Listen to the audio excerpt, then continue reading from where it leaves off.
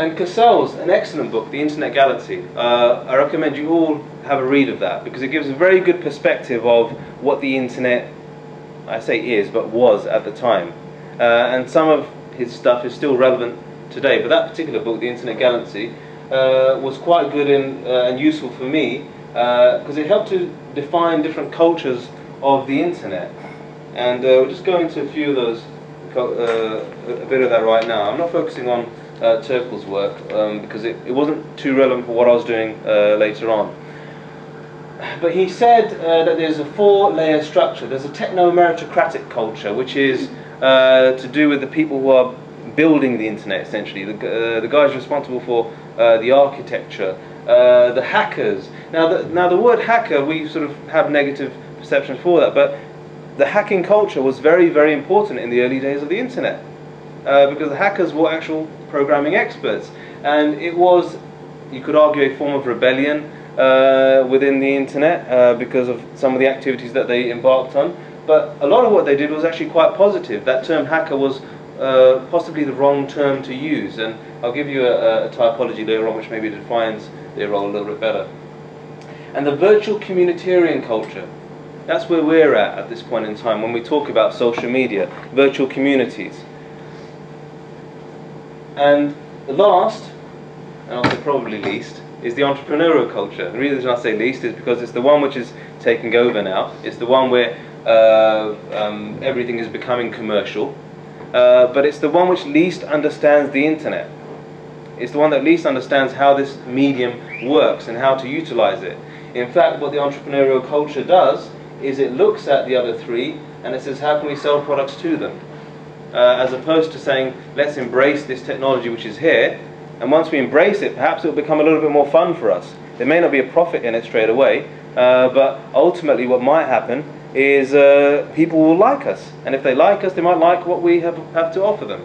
That philosophy didn't exist at that point in time, and it was quite refreshing to again look at a cultural perspective of how the internet is broken down.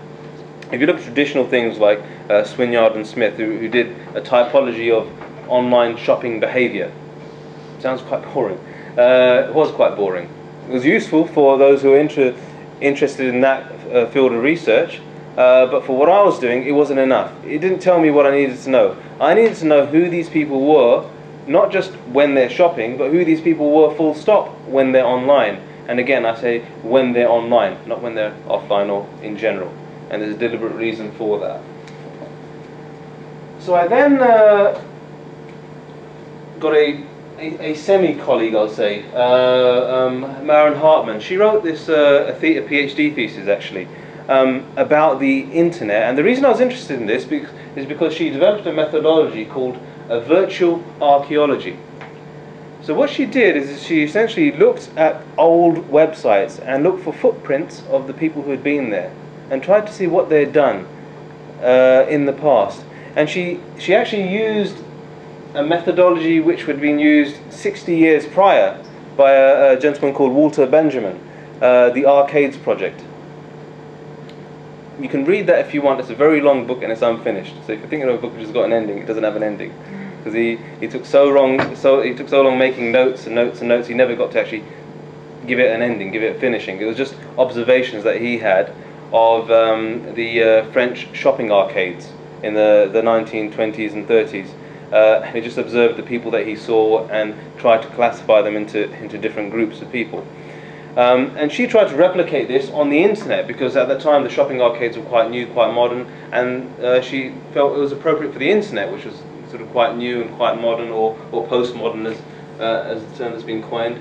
And she developed a user typology, which I then myself added a little bit to and changed to some extent.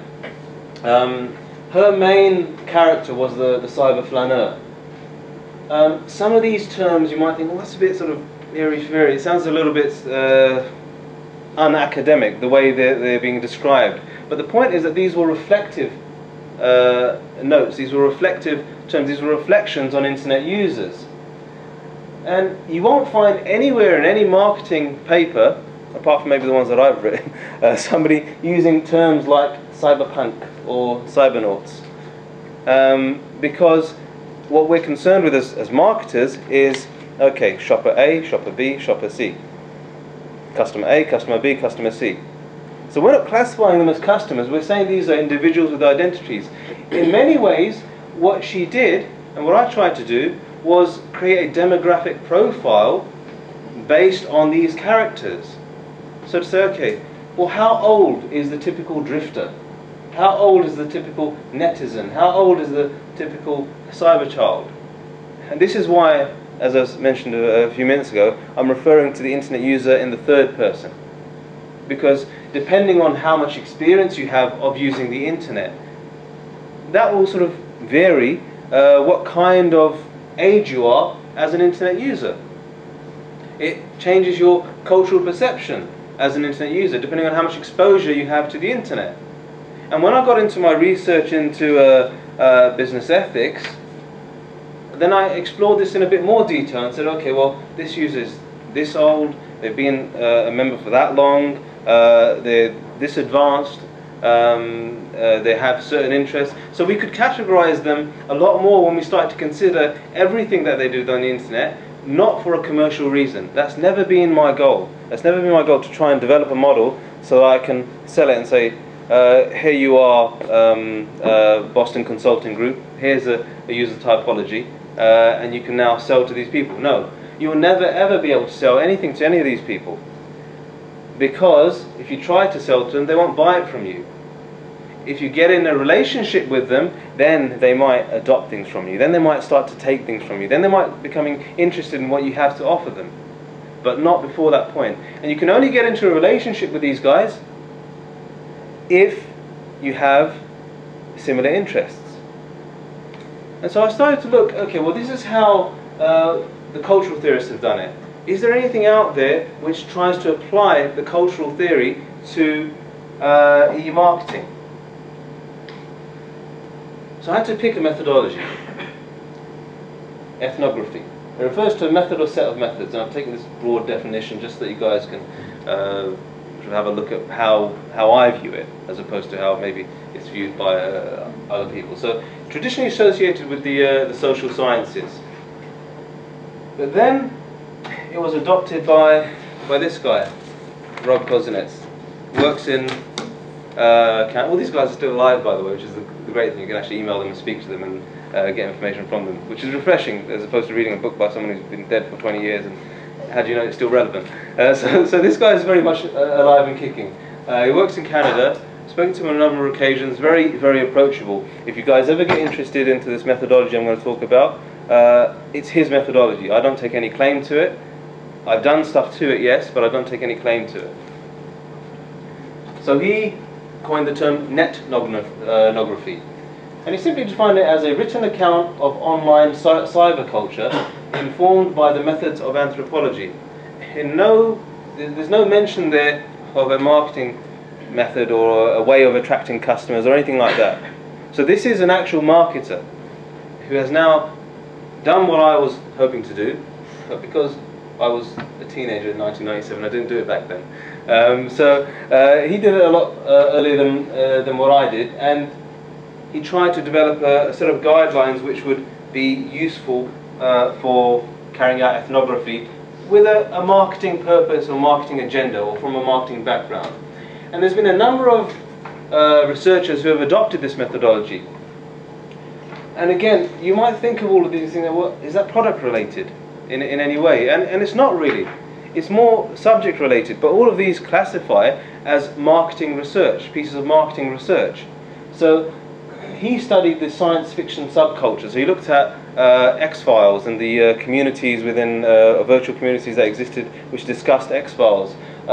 We've got sensitive topics like cosmetic surgery, which was also discussed. So they wanted to, Langer and Beckman wanted to find out what people's views were on cosmetic surgery, in particular people who've had it done.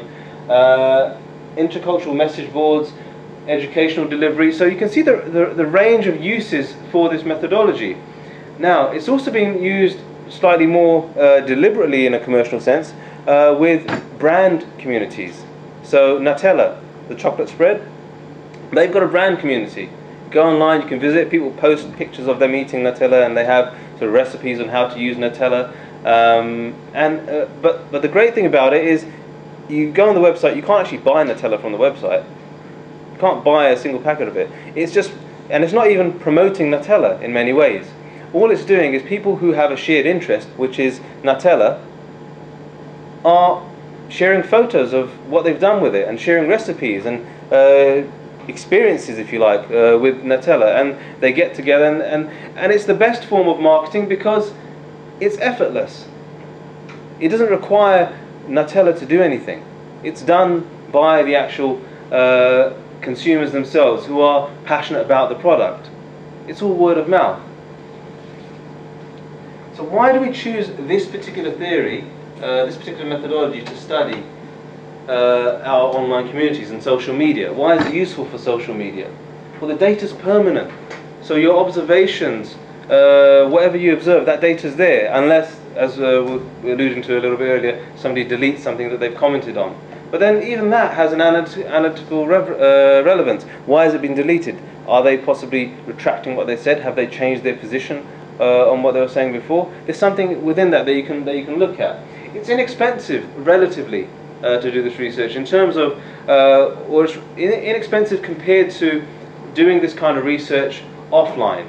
And that's the appeal to e-marketers now, is the fact that it is very convenient and inexpensive, and it doesn't take as much time because the threads are there. We have software which can analyze what people are saying in conversations, and you don't need to go into the level of detail that you possibly needed to go into with a traditional ethnography.